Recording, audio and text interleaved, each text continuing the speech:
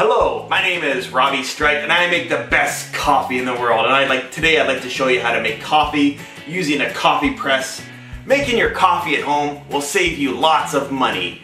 Instead of going to a coffee shop and spending maybe $2, $3, even in some cases more than $5 for a cup of coffee, I'm going to show you how to save lots of money and make your coffee at home using a coffee press. So you just simply use your kettle to boil the water. If you don't have a kettle, you can also use a pot on the stove. It does the same thing, it heats up the water. A coffee press, sometimes referred to as a French press. I have two of these that I got as gifts.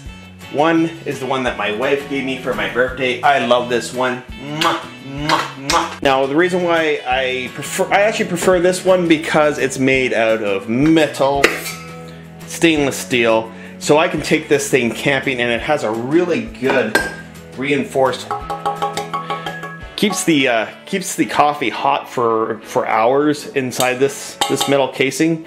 It's real nice, and it has that hollowed in the center so you don't touch it and burn yourself. And the first one I got was this one. I'm going to show you how to make a cup of coffee and using this one, just because it will show you it's transparent and you can see what's going on. The only thing I have against the glass ones is I had a glass one once before. My first glass one, I made the mistake of putting it in the dishwasher, and the dishwasher shattered it. So just be careful when you're washing them. Wash them very gently. Some of these glass ones are very delicate glass. So I spare no expense buying the no-name brand from No Frills, where I get the stuff. Now, as opposed to sugar, I really enjoy putting honey in my coffee. That's something I really am a fan of. And this coffee, I have to turn to the English, medium roast. I find the medium roast coffee, I find I get the best results from dark roast. Tends to burn out more of the caffeine, where medium, it roasts it just enough to keep some of that good caffeine in the coffee to help it so that you actually get more of a caffeine kick. So that's one of the things to know about coffee, is medium roast is usually the better, where you're going to get more caffeine. If you want coffee with less caffeine, you want to go with a darker roast. So I'm just going to pop the lid off this. The first thing you want to do when you make the coffee, I like to just have an extra cup just to put this mechanism here. What it is, it's a little filter thing here that pushes all the coffee through and the water through, and these things actually work very surprisingly well. When I first saw this thing, I thought, oh, you're gonna be having the coffee grounds in your mouth and chewing your coffee, but it actually does a real good job at separating that. So I like to just pour a little bit of coffee, or a little bit of hot water in first, and then get my coffee, and I just get one of these things here. I don't know exactly, spoonful amount. It came with one of my old coffee makers, so I just put about that much in. For this case, this video, I'll put a little extra love going in there. Alright, you set that in there. There's the coffee, and you just pour that rest of that hot water in there. Watch it steam up the house. That beautiful coffee. Set that over there. And this is where you let your coffee steep, kind of like tea, for a minute, and it actually helps the coffee have more time inside of it has more time for the water and coffee to meld together. The particles and the liquid of the coffee join together in a wonderful marriage, joining in one unity. So I stir it up. I give it a good little stir and let that settle down. The reason why I stir it, just to stir the coffee into it. It gets, all the water is getting mixed in with that coffee, and it's spinning there in the bottle. And you just let it spin, do its spinaroonie. The part of this part of the process of making the best coffee in the world is, some people say, well, it's a timely thing. You got to do a lot of work. But my argument on that is, when you go into a coffee shop to spend over $5 for a coffee, you're standing and waiting in line, so that's taking your time as well, and taking your money, because you had to spend time to make that $5 or whatever you're spending. You take this, you just let it dangle down, and you just set that there, press it down, you push this down like this, and you just slowly press that down, and you can kind of see the coffee sitting around that, and it all gets pressed to the bottom.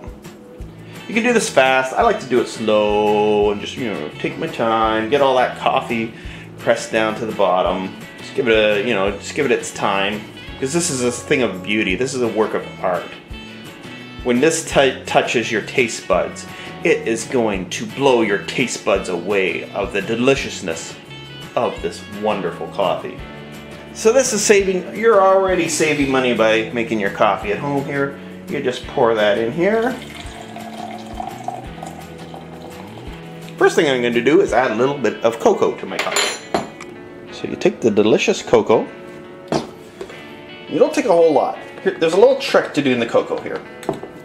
So see how much I got here on the spoon? You don't want to overwhelm it with cocoa. And you don't want to put everything in all at once, because then you're going to have this giant lump of cocoa in your coffee. You don't want that. So what you want to do is just tap it in there. Just tap it in gently. Yeah, just make a little there we go. Just tap that in there gently. And what's happening is the heat from the coffee, because this is boiling hot water, boiling hot coffee, it's going to melt the cocoa. So just gently do it like that. Now, I got my cream honey. I like cream honey. There's a little bit of the cocoa in there. That's okay. I'm using a dirty spoon, but that's fine. I'm going to try to get it off as best as I can. I got a little bit of cocoa in there. That's fine. I'll scrape there. There we go. Got it. So, you take a spoonful of honey. This is hard honey, but this is also hot coffee. And you let it sit there for about a minute, and it just melts all that hard honey. I like hard honey compared to the liquid honey. I'll use the liquid honey if I don't have anything around, but this one, it's local too. Like, it's coffee now. As you're stirring it, you're still going to have that lump of honey. It's melting away. You just got to stir that hard. Stir that coffee up hard.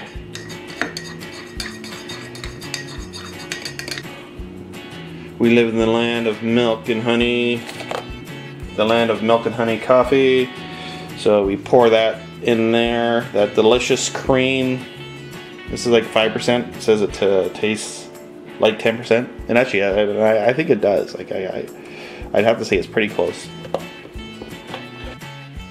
This is the one that I made my coffee out first thing this morning. And when you pull this out, now you'll see there's not really much of the coffee grounds in it. It's more pressed toward the back of this. So I just take this and I just rinse it off. And then you'll see the coffee inside there with a little bit of water left and the coffee grounds at the bottom. For the residue, I just take it and pour it out here. Water the plants with it. And then you'll still have a little bit of coffee grounds. Just take a little bit of water and then rinse it out. It breaks down and decomposes, so it's good for the plants in the garden. It gives them a little bit more that extra pep with that coffee. But this here I give you is the greatest cup coffee in the world. You're welcome. So this is how you make it. Enjoy. Share this video with all your friends if they're looking for ways to save money. This is how you make coffee at home with a coffee press. Get them a coffee press as a gift and then show them this video. Thank you for watching. Please like, share, and subscribe to my channel.